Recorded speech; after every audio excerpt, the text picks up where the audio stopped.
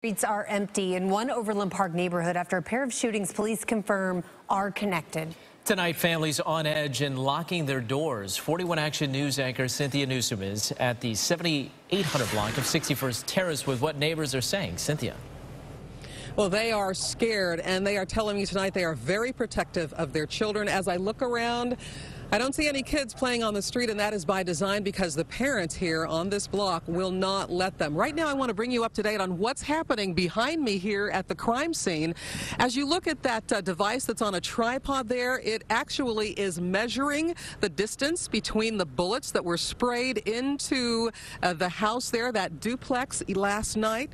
Some neighbors here after what happened are telling me that they are actually wanting and planning to move. No one was willing to talk with me on camera, and I can understand why.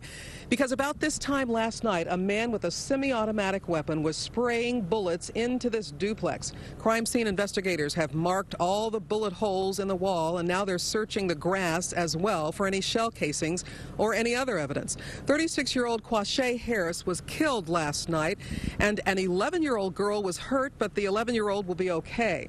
Now let's take a look at video from last week. Last Wednesday, two men were shot to death across the street from last night's shooting. 19-year-old Falik Henderson and 18-year-old Trevon Anderson were killed. Trevon's body was just lying in the street. Now we're back here live looking at the crime scene. You can see the little cones there in the yard.